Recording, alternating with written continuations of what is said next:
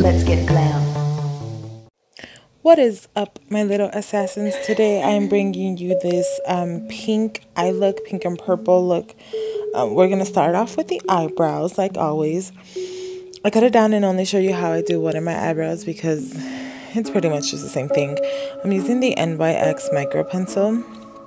So it's a really good pencil. I really love it. It's amazing, especially when I want my brows to look a little more natural and not so dark. So here I'm just outlining the bottom and the top, filling it in, making them look all pretty. Just the usual, you guys know the drill. Filling in all the sparse spaces. I go in a little further than what I normally would because I go ahead and clean it up with a spoolie. But that's pretty much all I do. Just go ahead and pencil it in, clean it up with the spoolie, soften it with the spoolie, not clean it up. And then just continue from there on.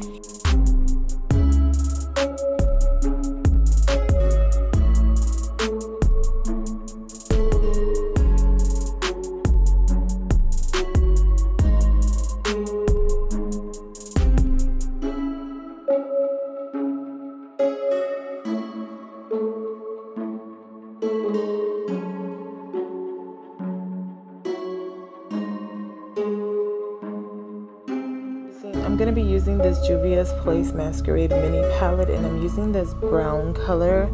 I don't know if you can really tell the color, the name of the color, but I'm using this fluffy brush just to put it into my crease, just to give it some sort of definition. Also, I use it as a translucent color. It doesn't show up a lot, but try to darken it with that other color. But in the end, it's just really like a light wash of color. I bring it all the way to my corner, from my inner corner to my my outside corner. And then I'm going to go in with this purple color, and I'm also going to pop that into my crease with another fluffy brush.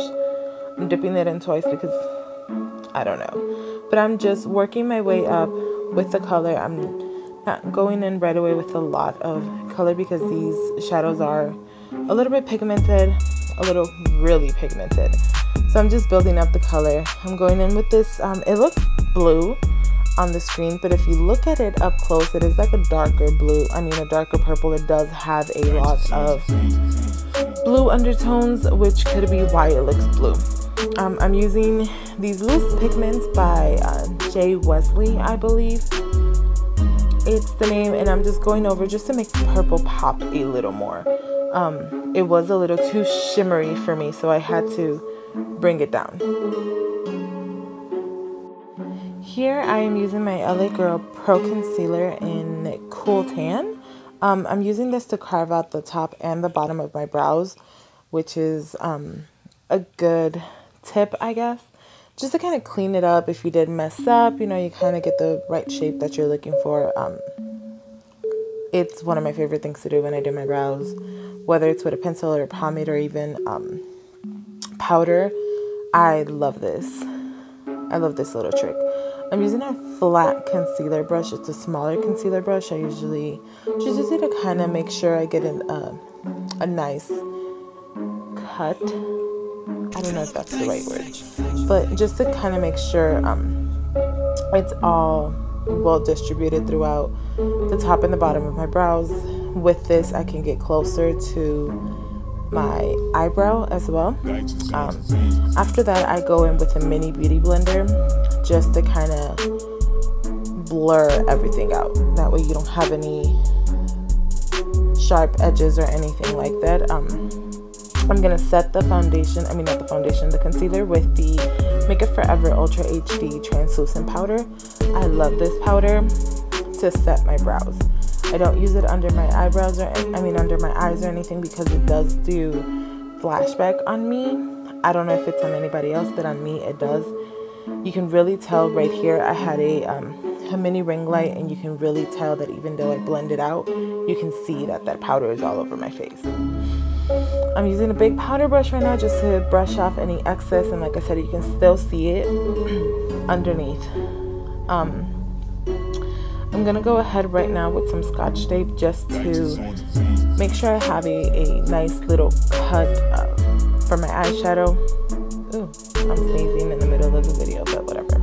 Now I'm going back in with my same concealer. I'm going to do a cut crease. I usually do this trick where I can put it toward my lash line and then just look up and it'll transfer. I don't know if I didn't add enough or if this concealer just isn't wet enough. But I'm just going ahead and cutting the whole thing. I don't know why I did a full cut crease because you're going to be able to see later on in the video.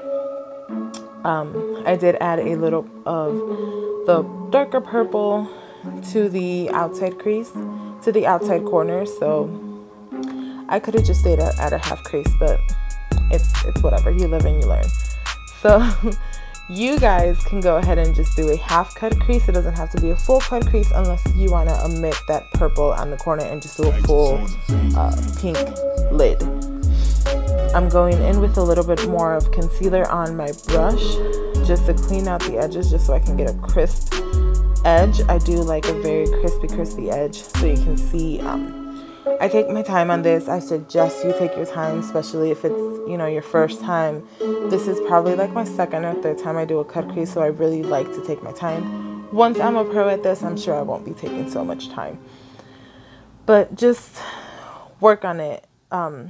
It will make a world of a difference when you work on the crispiness of the cut. So I guess we are done now, and I'm going in with this flat shader brush. It's a dense, it says on here it's a smudge brush. Oh, yes. Sorry. This is my smudge brush. I'm going to go in with the purple and kind of try to darken up the crease just ever so slightly. You don't want to go onto the concealer. You just want to stay above it, just so it's more of a, like, you can tell like where the purple ends and where the pink is going to begin. So now I'm itching myself, I guess. I'm going in with this Wet n Wild flat shader brush, and I'm gonna go ahead and use this, like I said, this dark color and then that pink color. That purple color has a little bit of red undertone, which is why I liked it a little. But this is what I was talking about. I went into that outer corner, so I didn't really need to cut the crease, but I guess this is just an option. You can do a full-blown pink lid if you wanted to, instead of that purple, that reddish purple that I did on the corner. Now I'm just packing on that pink. As you can tell, just packing it until you get the color payout that you're looking for. You can do it very lightly and just make it a wash of pink. You don't have to use such a bright color if you don't like to, if you don't want to. But I'm just grabbing a little with my finger. It does have a little bit of glitter, so I'm just going ahead with my finger and just dabbing it on there so I get a little more payoff. And then I'm taking that same brush that I used for the pigment and just working that corner, and just so it looks like it goes with the rest of the eye. As I was looking at it up close when I was doing that pink color, it kind of looked like it didn't belong. So adding that purple on top just kind of made it pop. It made the corner a tad bit darker than the rest of the eye, but it still made it look like it went with the whole look. Right now I'm just blending everything to make, you know, all the colors go along seamlessly. You just want to continue blending until everything has been seamlessly and you don't have any harsh lines. Now I'm gonna go in with this small brush, and I'm going in with this highlight color from the palette. I'm not sure on the names, but I'm just grabbing a little and I'm just gonna plop it in the middle of my eye. You do want to put this as much as you like, as you can put it down as pigmented as you want. I actually went on off camera when I did the second eye and put in a little more because I just wanted it to be brighter. It gives the illusion of a halo eye. I'm going to take this flat top and that same highlight, and I'm going to go ahead and highlight my brow bone. I've kept the same highlight throughout the eyes, the inner corner, the brows and everything, just because I really, really like this color, and B, I just wanted everything to be fluent.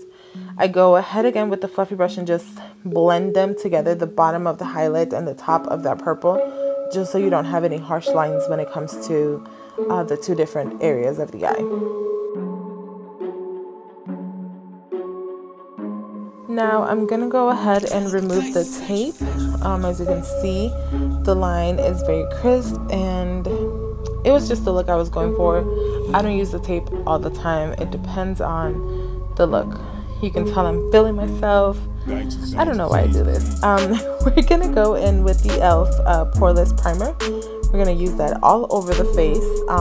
I love this primer. It does have a weird smell to it. To me, it smells kind of like Vicks, but that's just me. And I'm just gonna go ahead and rub this all over my face. Really work it into my T-zone because I do have very oily skin. So I'm just working that into my skin. I'm gonna go in with my Fenty Beauty Foundation Pro in the color 360. I'm just gonna do 2 pumps, I believe, 2 to 3 pumps, and that should be enough for my whole face. I know I got a big face, but that should be enough. I'm gonna go ahead with dab it on with my fingers. If I get to that part, I'm thinking about it too much, but there goes my fingers, putting it all over my big old face. I like to add a wee bit more to my chin. See, there goes that last 3rd pump. And then I'm just gonna work it all over. So I'm just continuing to put that on. I put it under my chin just because I want to blend it down. You never want that mask going on. And I'm using a beauty blender to bounce it onto my face. I've never really been a beauty blender girl. My tongue just got stuck. A beauty blender girl until my niece got here. She got me onto beauty blenders, so I'm using that. I'm going back onto the same concealer, the Cool Tan LA Girl, and just gonna put that under my eye as an under eye highlight. I'm so sorry, girls. I cannot talk today for the life of me. I'm going back in with a mini beauty blender and just gonna go to town on it. Just make sure it's all blended out.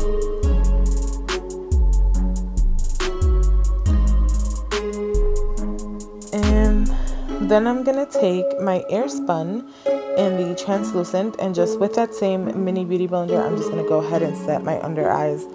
Not a lot, because I did this mistake for my wedding day. I went a little too crazy with the Airspun, and when we were taking pictures, you can tell it was there. It looked like a little ghost hanging out underneath my eyes, and just my T-zone and everything. So I'm just going to go ahead and with the beauty blender just kind of push it onto my face just so it doesn't sit just on the surface. And yeah, we'll continue on to the next step.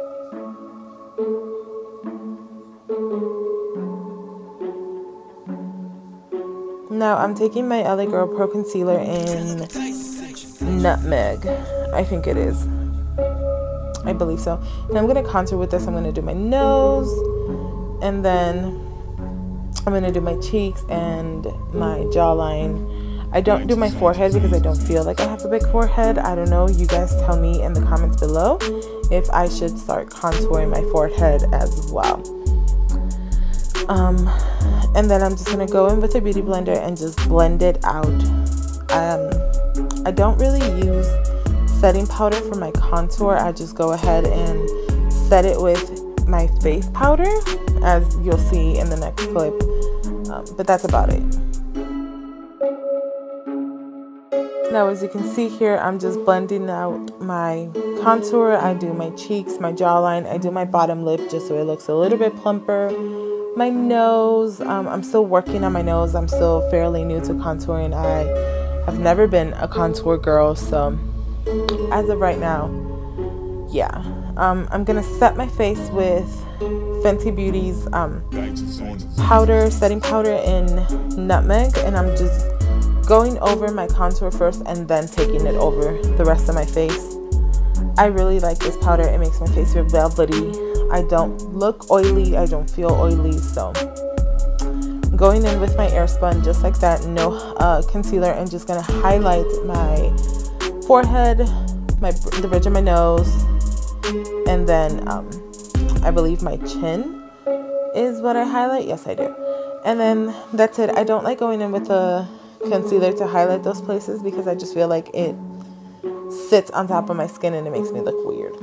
So I'm taking this other fluffy brush and I'm just dusting off extra airspun powder and just face powder, and I'm wiping it down on a little towel that I usually have by me just to get any excess product off the brush. I'm going in with a little extra airspun on my smile line just so it doesn't crease.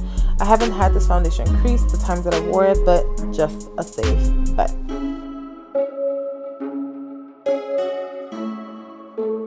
You can tell I'm feeling myself throughout this whole video. I'm going in with the e.l.f. blush brush and just using these two colors. This little trio is from Sleek. I got it in a Christmas set. Not sure of the name, but I'm using those two colors. It comes with a highlighter, but I use it as a blush because I just love the color, and it's just a wash of color. I'm going back in with that purple with the, I believe it's a smudge brush that I use again, and I'm just going to place that under my eye. I'm just bringing the top colors to the bottom. That is all I am doing. Once I go in with the purple, I'm going to go in with a fluffier angle brush. It is smaller, and I'm just going to blend it out a little just so it doesn't look so harsh under the eye.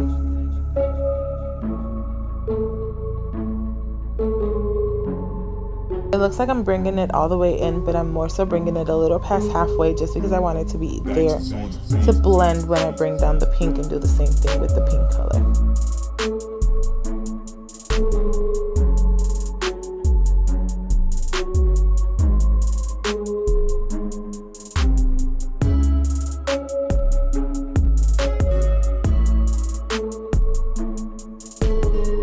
And I'm going in with the pink. And I'm bringing it down just to the bottom. I'm blending it in with that purple. I'm doing very little because I don't want the bottom to be so bright. But you want to bring those top colors down just to make the whole eye look complete.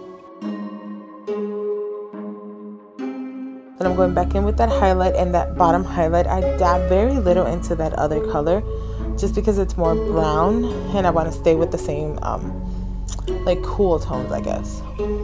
So I'm putting that onto my inner corner, making sure that inner corner looks brightening.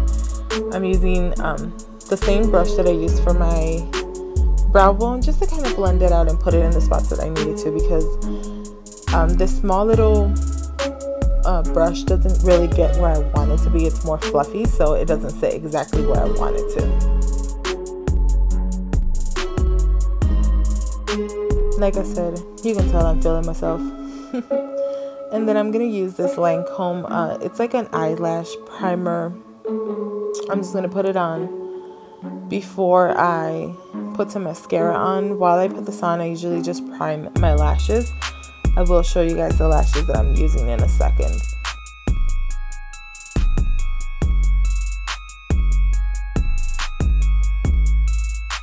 Oh, I'm not going to do lashes yet. I am showing you guys my e.l.f. liner. I'm just going to do a quick wing, nothing too extravagant. Just something nice to bring the eye look together. You could have left it just like that if you wanted to. You didn't have a wing. I think it looks gorgeous without a wing liner, but I personally like wing liner, so that was it. These are the lashes I'm using. They're full minks. They're a 008. I'm using the Ardell Lash Grip Glue. And I'm just going to go ahead and prep them. Put the glue in. Let it sit for a second before I plop those bad boys in. I am in love with those lashes. They are so big, so fluffy. They are amazing.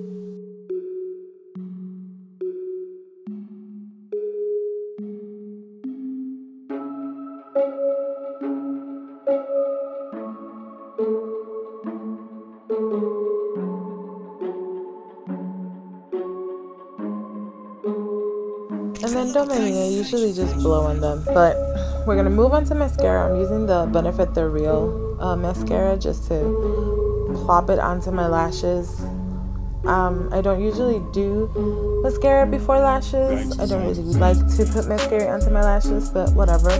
I'm going to plop on these lashes now. I use some tweezers. I use the help of tweezers, which was something my niece taught me how to do.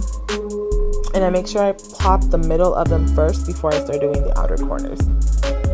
But These bad boys are amazing. I'm in love with these lashes. You can tell they add a little bit of drama. I go ahead and take my eyelash curler. I know my mirror's in the way, but I'm just curling it till my lashes kind of go into the fake lashes, and it also lifts them a little more, because I don't know what it is, but when I wear the lashes, I put them on myself and I don't curl them, I feel like I constantly see that shadow of lashes, and it drives me crazy. So we're gonna do the same thing on the other eye, and that should be it.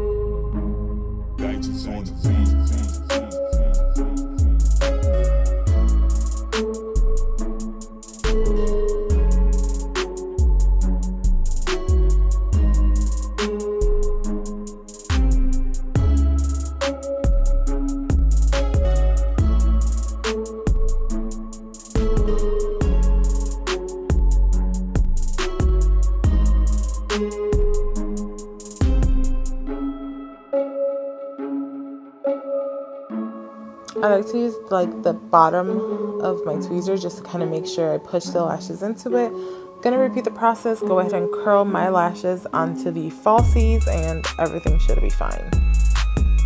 I'm just going ahead, they don't fit into my eyelash color, but I'm just going ahead, making sure that I curl my lashes as well, because my lashes are a little crazy sometimes. But I'm going ahead and just kind of pushing them up, lifting the lash, and that's about it. I'm going in with my Glow Kit by Anastasia. I'm going to use those two bottom colors together on a Morphe, can't remember the number of that Morphe brush, but it's just a highlight brush, and I'm going to go ahead and do my highlight. I'm going to highlight my cheekbones, the top of my brow bone, my bridge, my nose. I do put a little on my top lip. I feel like I went a little overboard, so if you see a highlighting mustache, don't say anything. I also do a little bit, just a very tiny bit, just whatever's left over on my brush on my chin, just to kind of make it a little bright. And that's about it. Oh, I must have not showed the highlight. But I'm going to go ahead and use the Kylie lipstick in Boy Bye. Just, it's a really pretty like mauvey color. I wanted to stay on a neutral tone for the lips just so that the eyes were the main focus, but I went ahead and used a bright pink color after this, and let me tell you, it looks just as amazing. So this is the final result. This is what it looks like after I'm filling myself. I'm fixing myself, fixing my hair, obviously. But yeah, so hope you guys enjoyed it. Let me know if you guys recreate this look. Tag me on Instagram. Comment down below your IG names. I will follow the first 10 people that comment on this video. So I'll see you guys later. Take care. Bye, girlies.